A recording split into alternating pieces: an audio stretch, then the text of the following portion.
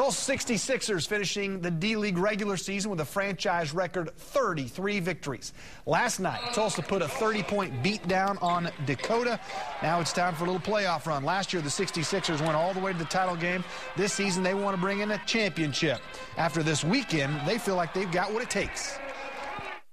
Definitely. I mean, if you were to go in that locker room right now, they're feeling pretty good about themselves, and that's not a bad thing. You know, we hadn't been playing great. We had gone 3-7, and it was good for our guys to get that confidence back because we are a good team, and I think we got bright things in front of us. I think at least with this weekend, you know, we definitely, you know, made some strides. You know, going into the playoffs, winning 2 games is always beneficial. You know, you got guys that really work hard and just have that camaraderie going into the playoffs. You know, it's going to be fun. Tulsa is a 4 seed in the playoffs, and they will face the Texas Legends. It's a best-of-3 series.